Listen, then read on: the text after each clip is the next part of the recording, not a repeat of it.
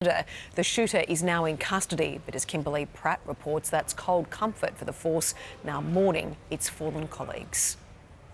Still in lockdown, the eerie aftermath of what was a reckless shooting. And a few more shots started going off and a few more here and there. Police raced to an apartment complex in the eastern Canadian city of Fredericton following reports of an active shooter.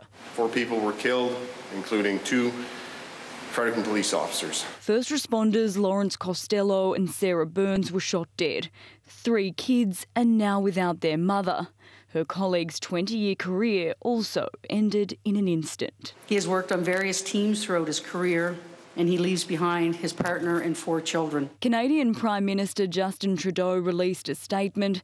"We mourn with everyone who has lost a friend, colleague or family member and wish those injured a speedy recovery." That grief was clear outside Fredericton Police Station, where flowers now lay. In this community, we grieve together, but we'll heal together as well.